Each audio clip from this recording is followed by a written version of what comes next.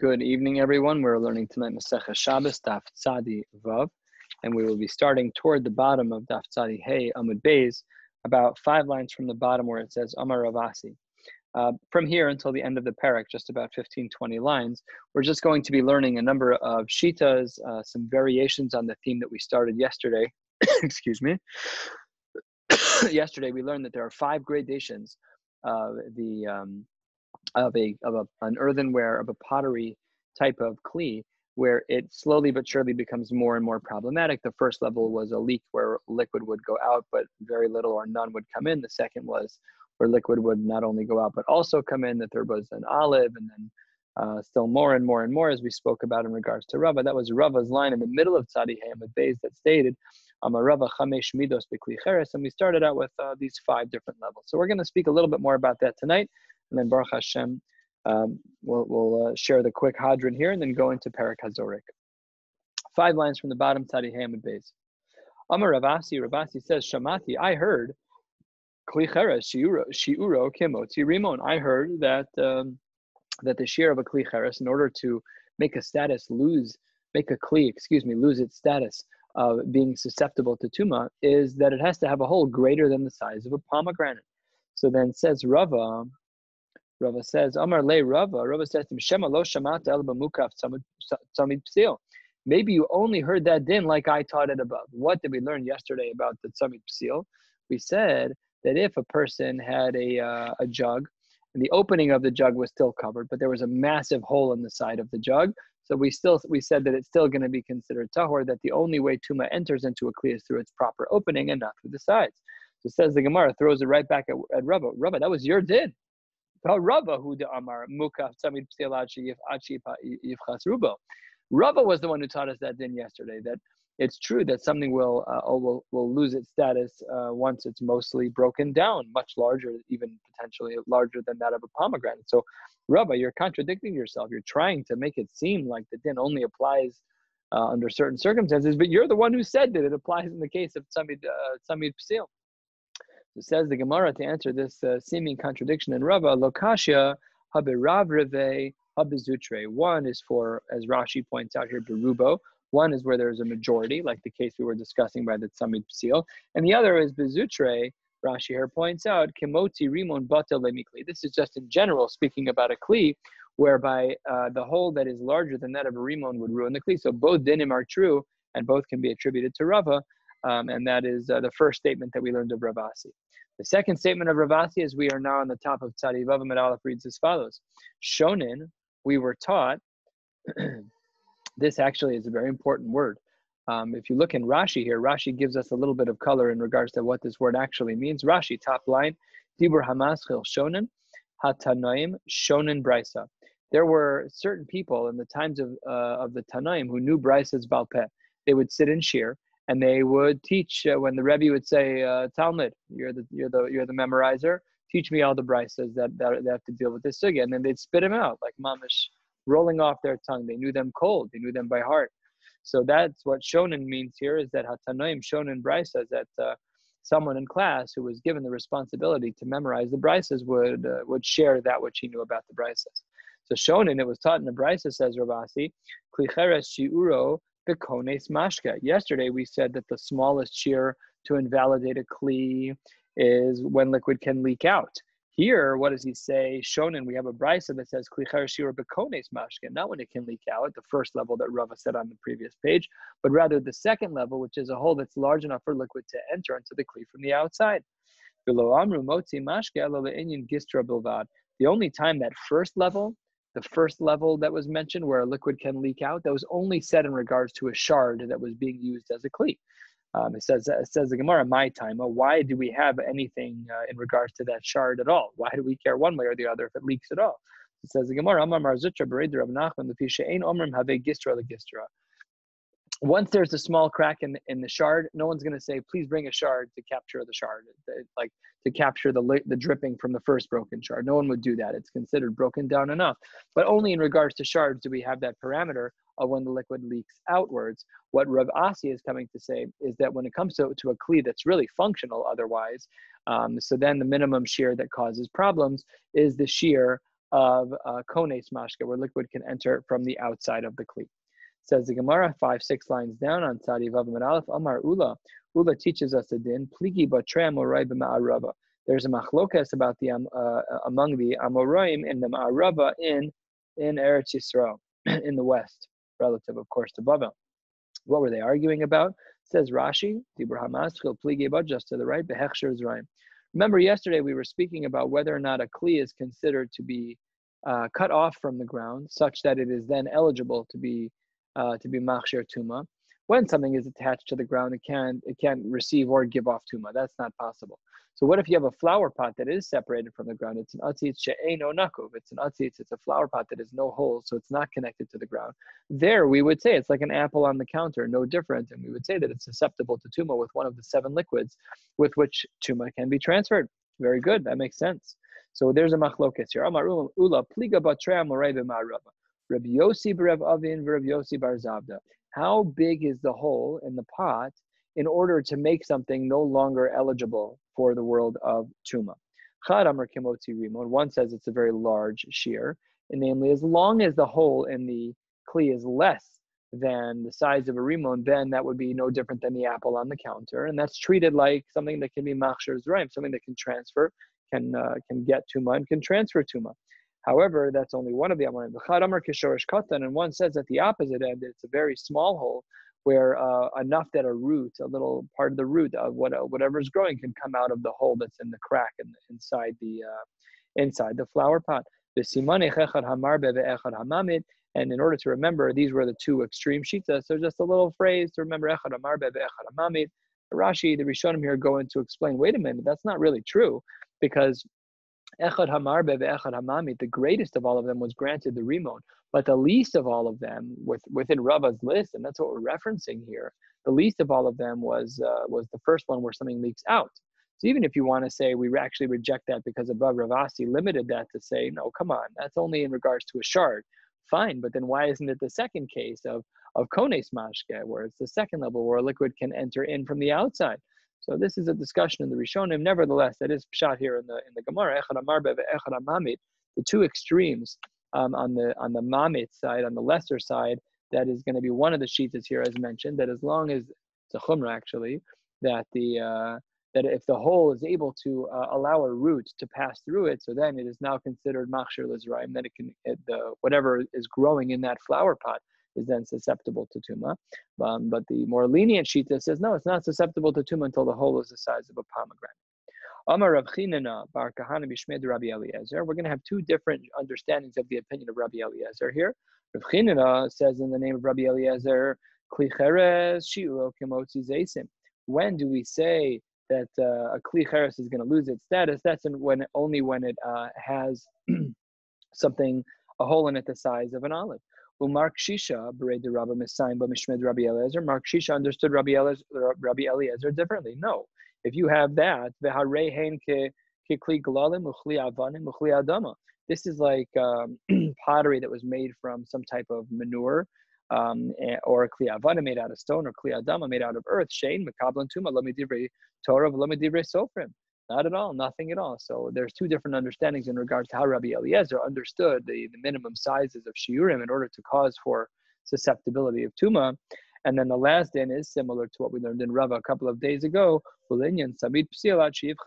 same din that Rava taught us yesterday, that one is one who has a kli and the opening is tzamid psil, it's closed off, so no tumas mace will transfer to through the opening. That's true. And the kli itself will be tahor until most of the 51% of the kli is broken, and at that point, then things will then become tama yet again. Baruch Hashem, that brings us to the end of the parak of parak Matzniya.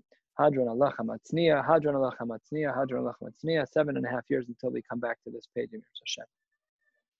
The next parak speaks quite practically about some more areas of halacha in regards to carrying. And one of them has to do with throwing. When we were little kids, we'd stand in the backyard and see if we could throw to the Scheinfeld's house. They lived a few houses over. We would take a ball in our backyard, we'd launch it as far as we can and see if they could catch it over there. That's 3-4 yards over, whatever it is. Now we live within a world that's an Eruv. But let's conceptualize something that's slightly different. Take a look at this at this Mishnah as it opens in the new parak Hazorik. Hazorik me reshus hayachid reshus harabim. Let's say I'm throwing from my house out into a public domain, or the reverse. Me reshus harabim reshus hayachid, from a public domain into my house. I'm throwing chayev. Now, this is just an iteration on the theme of transferring reshuyos, except that we've seen a bunch of different iterations. One is moshit, which is handing things over. There are just different ways to do it. One is Dalet Amos B'Reshus HaRabim, which we'll briefly speak about tonight. And here's another one, which is throwing.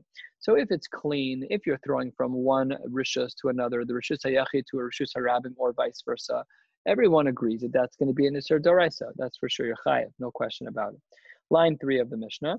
Reshus hayachid, the Reshus hayachid, Reshus harabim be'emtza. Let's say I'm throwing from my front porch to the front porch across the way, and let's say that the street is deemed a Reshus harabim. So then what? Now the starting point and the ending point are both Reshuyos hayachid, but in the air it actually transferred over a Reshus harabim. So you may recall that this is a machlokas that we saw many blot ago in regards to a sugya called kluta kimishahun chadamia, that if something is flying through the air of a reshus harabim, it doesn't stop, it doesn't pause, but do we say that when it leaves the first reshus hayachid and is now in the airspace of the reshus harabim, do we assume that it's as though it landed in that space such that you'll be chayev? This is a machlokas tanaim. Rabbi Akiva Mechayev. Rabbi Akiva says, yes, we hold kluta kimishahun chadamia, that when it's in the airspace of the Reshus Harabim, it's as though it's landed, and therefore you did an akira and a hanacha, and then another akira and hanacha. You're going to be chayev in that case. The chachamim potrim. However, the chachamim say that you are exempt. The Gemara now says the following.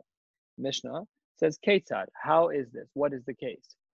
Now, if you were to read the next couple of lines, it seems very clear that they're only speaking about one of the two shitas, not Rabbi Akiva. It seems like it's the Chachamim.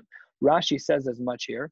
Rashi dibur hamaschil, ketzad shtei gzus traos l'chule, rabbanon ka'amrei luhu. This is according to the Rabbanon. These are the rabbis who are talking. What did the rabbis say? The rabbis say that if you throw from a Reshus HaYachid to a Reshus HaYachid with a Reshus HaRabim be'em, so that you're patur. So we should expect a similar line here. Let's say there were two porches, zo keneged zo, opposite each other, b'reshus harabim. So in such a case, the Chachamim held hamoshid vehazorik, whether you can extend your hand across the reshus harabim, or you hazorik, you throw somebody, your neighbor across the street says, hey, do you guys have any salt? So you take the container of salt, you close it up good, you have a good arm, you toss it across the street. So in such a case, because it's ending up in the same reshus, because really in Lamdus, the Chachamim hold that kluta is not kimishahun chadamia, that when it enters the airspace of the reshus harabim, that's the middle space, reshus hayachid to reshus harabim to reshus hayachid. So when it's hovering over this middle space, we don't consider that as though it's landed, and therefore they hold that you're patur.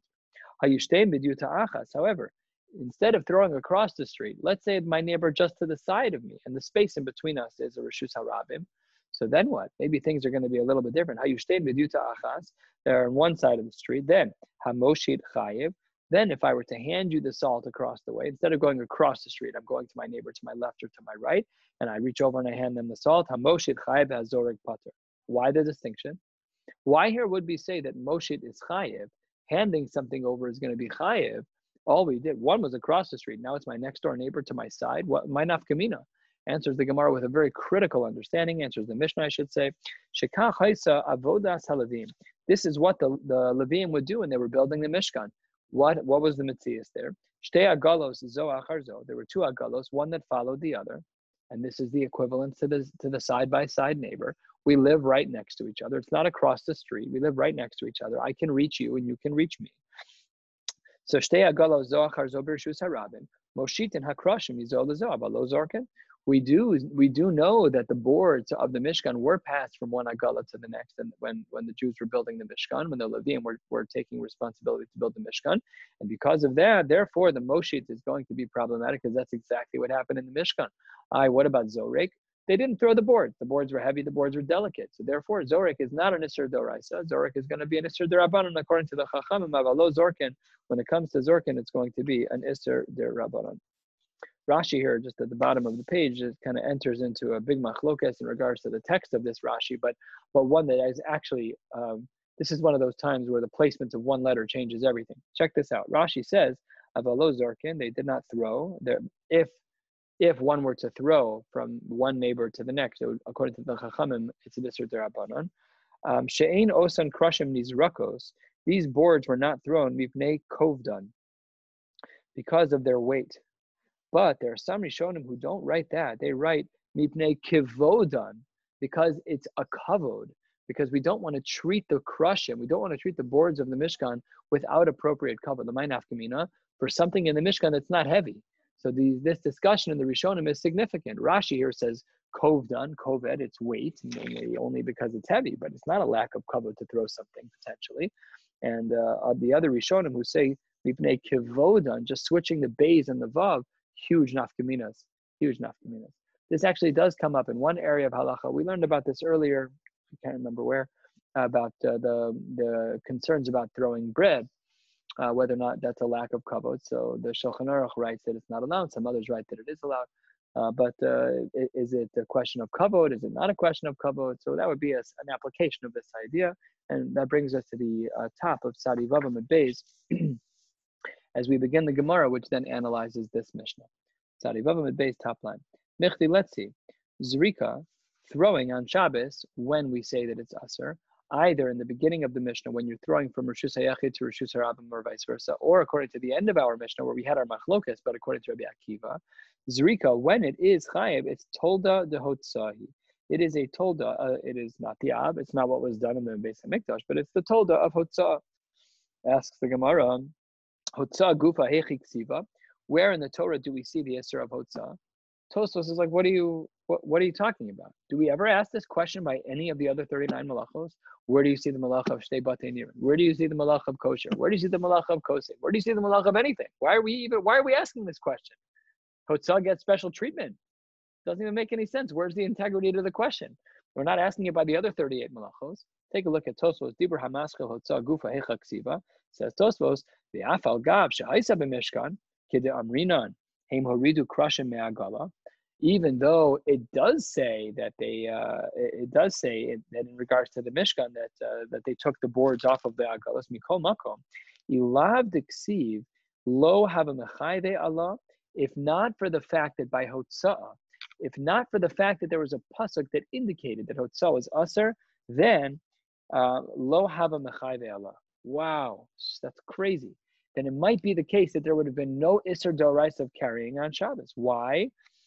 This is a line we've spoken about. I believe we opened the Maseches with it as well. Lefisha malacha giruahi kidi pirashti leel daf beis. Because the malacha of Hotzah, nothing is happening be'etzem to the item. When I move something from one reshus to another, throw it, the football is still a football. The wall is still a wall. But when I'm writing, something changes. When I'm weaving, something changes.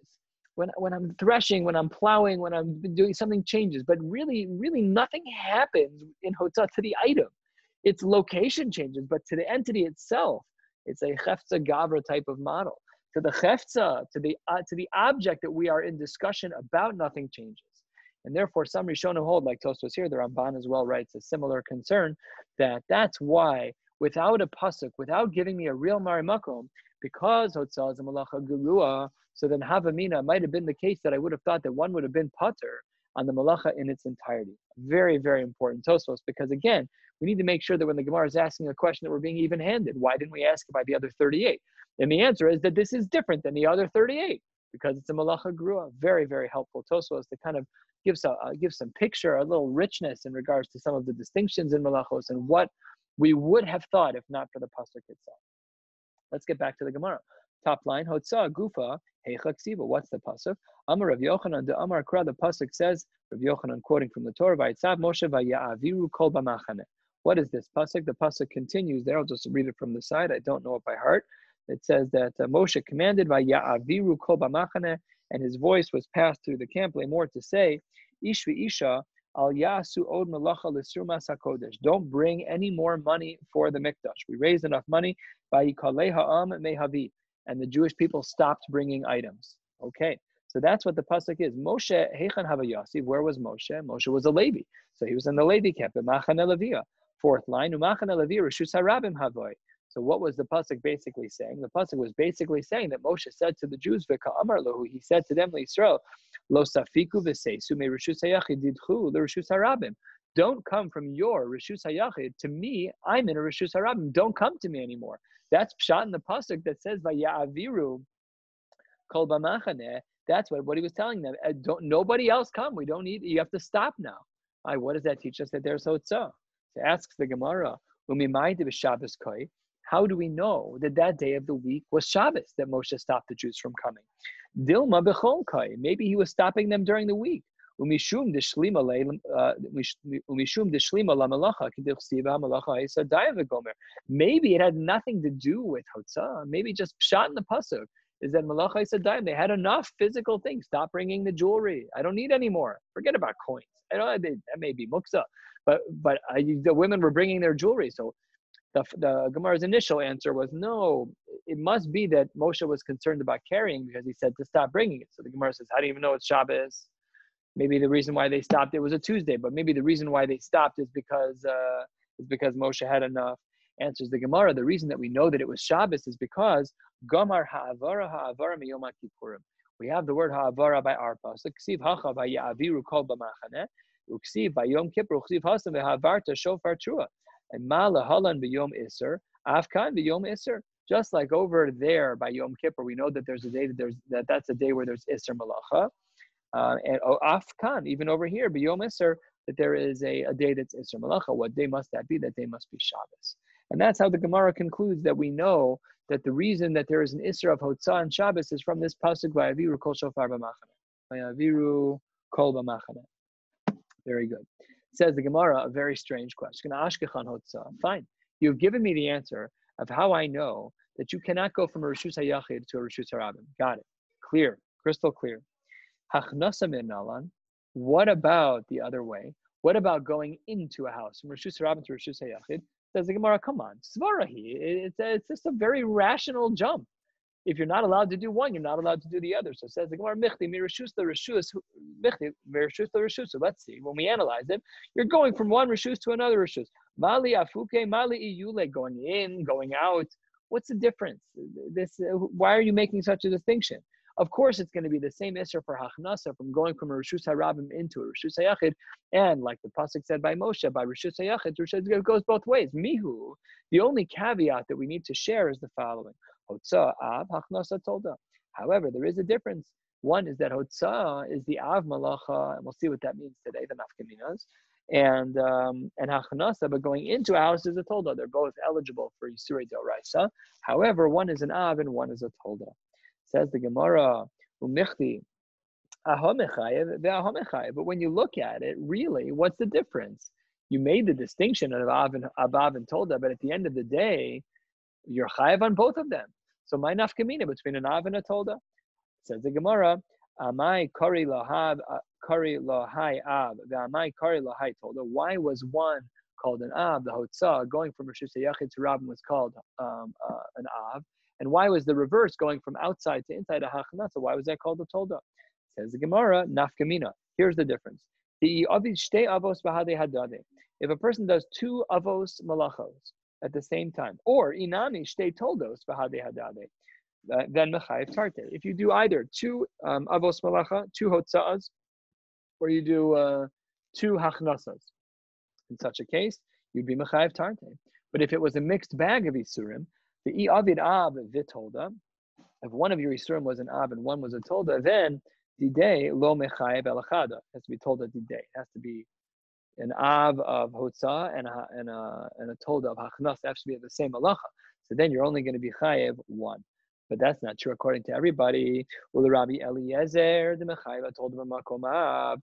According to Rabbi Eliezer, if you do an av and a tolda, even of the same malacha, you're still going to be held accountable. You're still going to be chayev tarte. So I understand, according to everybody else who doesn't hold like Rabbi Eliezer, that if you do an av and a tolda, that you're going to be pater. You're not going to be pater. You're going to be chayev only one korban. But according to Rabbi Eliezer, that we do separate the av, the makom tolda, and each of them have their own chiyuv, and you're chayev two korbanos. You've done two isurim. So then amai karule av, amai karule tolda. According to Rabbi Eliezer, why does he then make a distinction in language between an av and a tolda? Answers the Gemara, hachta havoy b'mishkan chashiva kari la'av. that which is found in the Mishkan is considered to be chashuv and gets the title of Av, and hach the lo havai b'Mishkan chashiva, that which was not considered to be chashuv in the Mishkan, lo kari la Av, that doesn't get the name of an Av.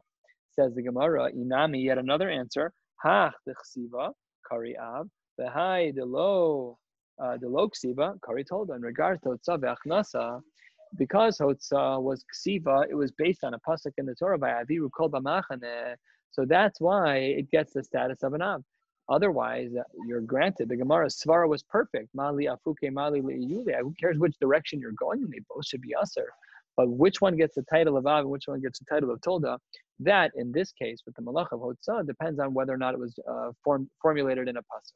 So because the Hotzah was found in a pasuk by Aviru kol b'machaneh, so therefore it's an Av. Masha'ein kain, when it comes to Hachnasa, going from Rishus HaRabim to Rishus HaYachid, that's not in the pasuk.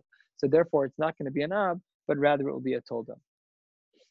The Gemara then asks a question. We're halfway down on Sari Vav Amud Beis. It's not the Haditnan. Wait a minute. The Mishnah says Zorek Dalet Amos Bekosel Lamala Miyud Tfachim Kizorek Ba'avir. If you throw something sticky, that's against, you throw it against the wall above 10 tfachim, so then it's Kizorek Ba'avir, like you threw it in the air. Lamata Miyud Tfachim Kizorek Ba'aretz. And if you threw it less than 10 tfachim, it landed on the wall below 10 tfachim. It's as if you threw it on the ground. Lamata Miyud Tfachim Kizorek Ba'aretz. Zorek ba'aretz daled amos, and in addition to throwing something and having it stick to the wall, if you throw something daled amos, what's the din? You're chayiv. So all this is a Mishnah. Says the Gemara, Zorak daled amos b'rshus harabim minalan demechayiv. What have we been talking about so far? We've been talking about Hotzah ve'achnasa, but we haven't found the Mari Makom for Zorek. It wasn't done in the Mishkan. So we pointed out already, either that Rashi on the bottom of the page, either because of Kovdan or Kivodan. But nevertheless, there was no Zorek there. So Mehecha Tesi that it should be Asur in the first place. What's the Mari Makom to indicate that being Zorek Daled Amos B'Rshus HaRabim has any precedent for Isur in the Torah whatsoever? Says the Gemara, Amar of Yoshia, Shekain Orge Yerio Zorkan Machtehen Zelazeh. Because the weavers, the people who wove together the fabric that made up some of the walls in the Mishkan, they would throw needles to one another. Says the Gemara, the organ are the weavers. Organ Machten Lamalahu. They didn't. Their tool of trade wasn't needles. They used a loom. They used a weaving machine. It wasn't this. They didn't have needles. Says the Gemara, Ela Shekain Tofrei Yerios. You're right. I didn't mean the people who are the weavers. I meant the people who are the seamstresses, the men and women. I think the Gemara actually specifically says it was women at a different point, that they were the ones who were stitching together one piece of fabric to another. Very good. So now we know who we're talking about. It's the Tofrei Yerios. They throw the needles to each other. Iva Dilma. Maybe they were sitting right next to each other. Says the Gemara, it can't be, because Matu Hadade b'machten. They'd keep poking each other with the needles if they were sitting so close. Okay, Dilma b'soch arba havu yasve. Maybe they weren't sitting on each other's laps, but maybe they were 5 feet apart within Dalet Amos. Maybe they were 3 amos apart. Why do you have to say that the Maseches was that they were Dalet Amos apart, and therefore that's where we learn Zorek from? Says the Gemara, you're right. Elamar of Chizda, Shekain, Orge, Urios, Zorkin Buchiar Biria. Let's go back to our initial group of people. Really, we're talking about the weavers, and what they would do is they would throw the roll of thread across the way so that it could be put under some of the ropes, and then the ropes would switch directions, and then they throw another rope through back and forth. So maybe when they throw the spool of thread, that was the Isser. So says the Gemara, V'halo ogdo biyado, 2 lines before it gets wide. V'halo ogdo biyado, but when you do that, you're still holding part of the string in your hand. That's the whole point, because you want that string to be underneath all of those threads, or I should say in between all of those threads. So when you throw the spool, you're still holding on. So it's not really a pure throw. You can't learn Zorek from there if you're still holding on to the ends of the thread. So says the Gemara, V'nischa basra. We're talking about the last piece of thread, and therefore it's considered a full Zorek because you're no longer holding on to the thread itself. Says the Gemara, wait a minute. All of this was above 10 tfachim. Where's the Isser of Zorek? You're above 10 tfachim. What's the Habamina Bichlal? What's our starting point? Ella, last of the short lines. Ella Shekain Orge Rio Zorkin Buchiar L'Shoalehin. You're right. We're not talking about that. We're talking about people who would pass on spools of threads to other people on the same side of the loom as them. Just they were using the threads together. They were sharing the thread, as it were. Instead of throwing it across the loom so that the thread could perfectly weave in between each of the high and low strings, They were just giving it down the aisle to their friends. That's a shoalein. Rashi here defines the shoalein if you want to take a look there. First of the long lines, maybe they were sitting next to each other. Again, same line of questioning. You need to prove this to us. The burden's on you. You want to tell me that Zorik is usher? You got to prove it to me. Maybe they were sitting close to each other. How do I know they were Dalet Amos apart? Says the Gemara, Matu Hadade b'chefes. They were not sitting that close to each other because of the way that the machine was set up, the way the loom machine was set up. They weren't sitting that close.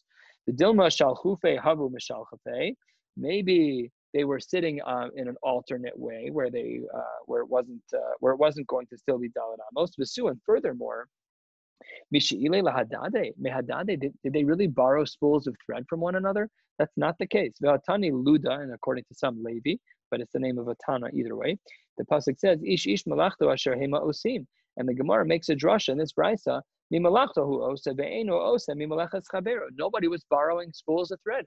Everybody had their own thread. So what do you mean that they were throwing it to the shoalein? They were giving it to other people to borrow. What does that even mean? That's not the case. Everybody had their own thread. And furthermore, 3 lines down into the wide line. Mavir dalid amos birshus harabim in alan demechayim. Even before we speak about Zorek, we don't know in general about carrying dalid amos birshus harabim. We know about hotzah achnasa, but we don't know anything in regards to moving dalid amos birshus harabim. Think about the drastic nature of what we're talking about here. I was listening to a shir on this. Why wasn't this on Daf Beis? This is such fundamental issues. Why are we only discussing now the Mari Mekomos for Hotzan Hachnasa, which we proved, and now Dalet Amos B'Rshus Harabim, a separate Isser Daraisa, one for which maybe you're Chayiv Skila. That's crazy. And we don't even know the Mari Makom for it. Why are we only learning it on Daf Tzadi Vav? And we're so far into the Masechta, more than halfway done. Unbelievable. Nevertheless, the Gemara points out we don't even have a Mari Makom for that. So therefore, answers the Gemara. We're going to tie up a pretty bow here. We asked a dozen questions here, back and forth. Shakla V'Tarya. How do we know about the Dalet Amos B'Rshus Harabim in regards to Zorek? And then adding into the mix, forget about just Zorek, just Mavir, carrying Dalet Amos B'Rshus Harabim. What's the Mari Makom for that? Answers the Gemara, Ela Kol Dalet Amos B'Rshus Harabim, Gemara Gemirila. We're going back to a basic response, a basic idea that it is a halacha l'Moshe Sinai. The phrase of Gemara Gemirila indicates that it is halacha l'Moshe Sinai. The Rambam details what the specific number of and the whole list of these halachos l'Moshe Sinai, and this is one of them of Dalet Amos B'Rshus Harabim, both in regards to Mavir, just carrying something Dalet Amos B'Rshus Harabim with an Akira and a Hanacha, and as well with Zorek. Of course, when you're Zorek, there's always an Akira and Hanacha. If I'm going to throw a football 10 feet, B'Rshus Harabim, I could be Chayv Midoraisa. I would be Chayv Midoraisa, and that's based on this halacha l'Moshe Sinai. Continues the Gemara at the 2 dots, 5 lines into the wider lines, and we'll be ending about 5 lines from the bottom. Amar Yehuda Amar Shmuel Makoshesh Mavir Arba Amos B'Rshus Harabim Haba. As you know, the famous story in the Torah, a number of weeks after the Jews received the Torah, there was a Yid who Nebuch violated one of the Isurei Torah. He's referred to as the Makoshesh Eitzim, the person who collected wood.